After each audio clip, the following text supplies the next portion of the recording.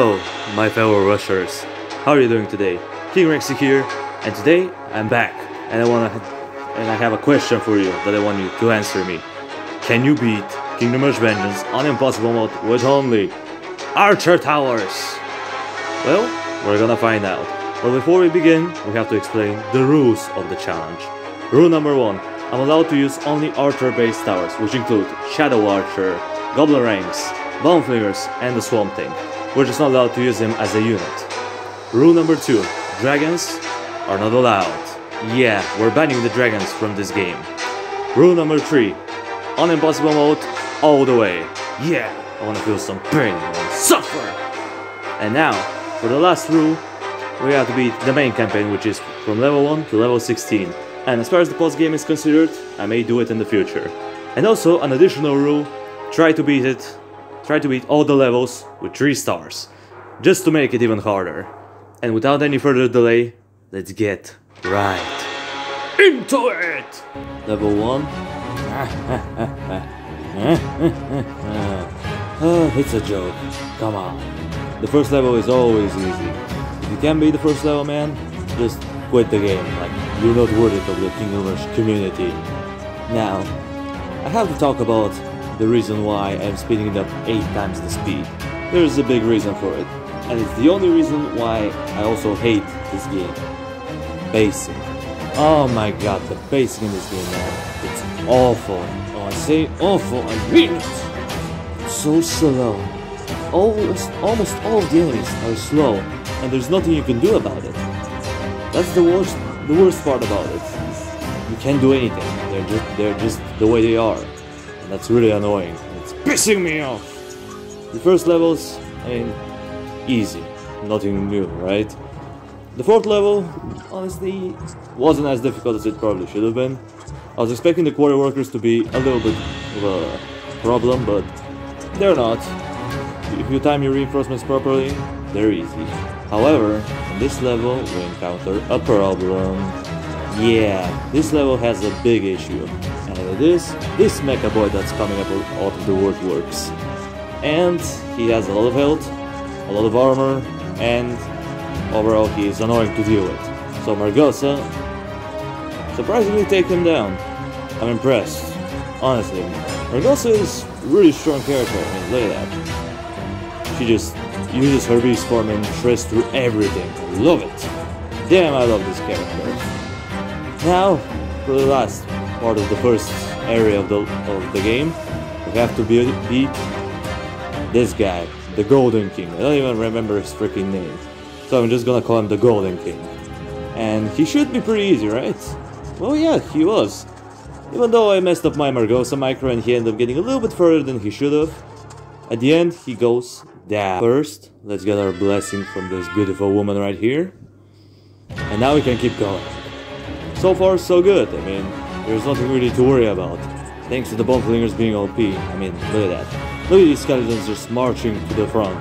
On the right side, man, we're doing pretty well. And you're gonna see how awesome they are on wave 15. Like, look at that. Look at all these moves. They're not making any progress. I got a Shadow Archer just to help, but he barely does anything, so... yeah, pretty easy, am I right? This game is too easy. It's poorly designed. Yeah, what's new? So yeah, this level actually was a little bit too easy, so I decided, you know what, I'm gonna use Gengar Bangers. Only the Gengar Bangers are gonna bring me through this level. And honestly, it was kinda challenging for once. So yeah, maybe I'll do can you beat the game with only Goblin Ranks in the future, I don't know. It's gonna be really difficult though, so maybe I'll have to use a dragon, but we don't know yet.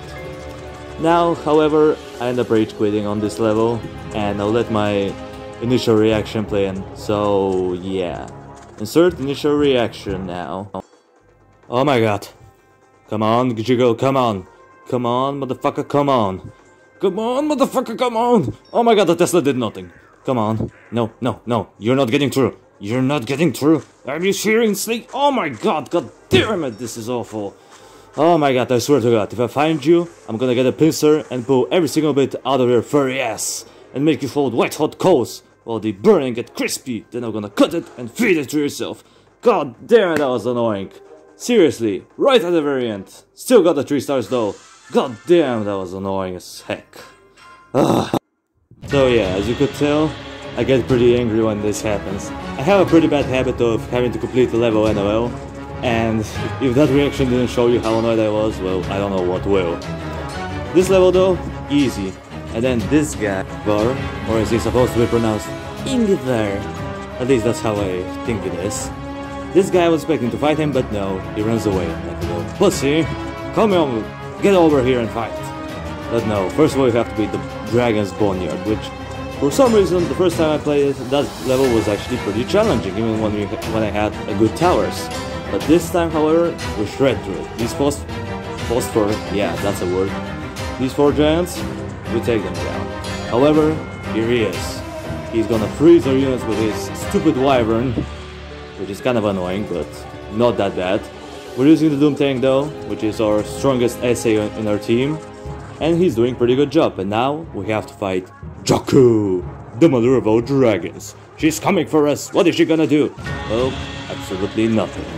Every now and then she just poops out her children out of this hole, as you can see in the top right.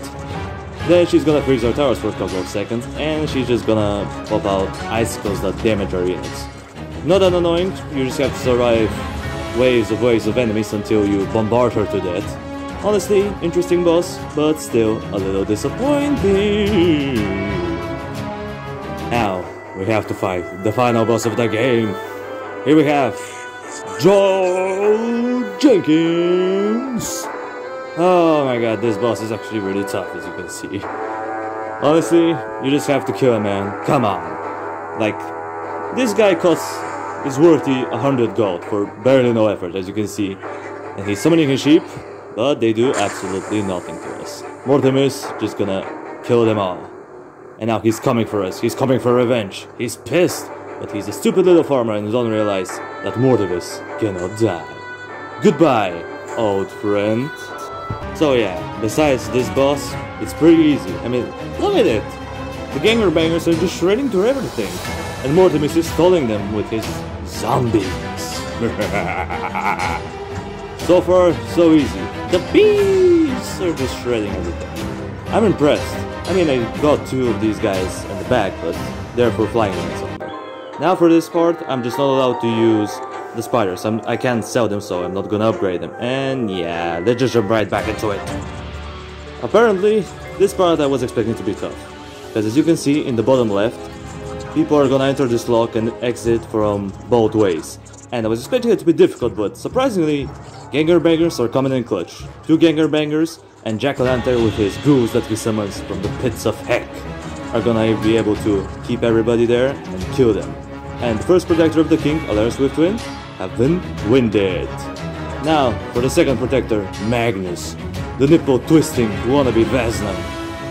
Honestly, not that difficult. But there is a hard part, which is these guys, the High Sorcerers. They're basically Frost Giants on steroids. They have more health, they do group damage, so my skeletons are doing absolutely nothing, and they turn my people into sheep. But we're napalming them, we're using everything in our power, and eventually we take them down. And this guy goes down as well. Now sadly we have to beat Geralt Lightseeker. This guy used to be, in my opinion, the best free character in the original Kingdom Hearts. He was beefy, he was independent, he boosted your units, and he can pretty much stall a boss by himself. No caulking on that one, go check it out, it's amazing. But sadly, now we have to fight against him. We have to fight the one and only Geralt the Lightseeker. The one-man army is approaching. Can we beat him? Let's find out. Honestly, look at that. Look at it. He's getting stalled. But apparently this paladin decided to ruin my day and exit. Right at the very end. Anyway, now we're back in this level. This level actually has 2 parts. And the first part is easy. Yeah, for the last level, not that hard. And we shred the wall and we get back to the castle. Here we're gonna fight the main boss, the big bad King Dinas. No, we're not fighting him, we're fighting another one of his minions. This boss is actually pretty sad. It's basically the same guy cloned 3 times, and he has a little bit of a support every now and then. The cool thing is that we get our own boss, which is pretty cool to see. I like this mechanic in the game. A little bit of a twist right here. As you're gonna see, we have our Archdemon against Paragon, the most boring boss in the game. Can we beat him? Can we take him down? Well, the answer is, we'll see. Although, I have encountered a weird bug, as you can see here. He doesn't even get his third phase, which is beat him in the second phase. I don't know what happened, but hey, I guess the game wanted to go easy on me. So, in the end, we have to answer the question. Can you beat Kingdom Hearts Vengeance on Impossible mode with only Archer Towers? Yes! Yes, you can! Oh my god, that was a roller coaster of emotions, guys. Thank you everybody so much for watching. I appreciate you for sticking around to the end. Subscribe if you want to see more of this content in the future. And I will see you in the next video. Until it comes, that was King Rixie, over and out.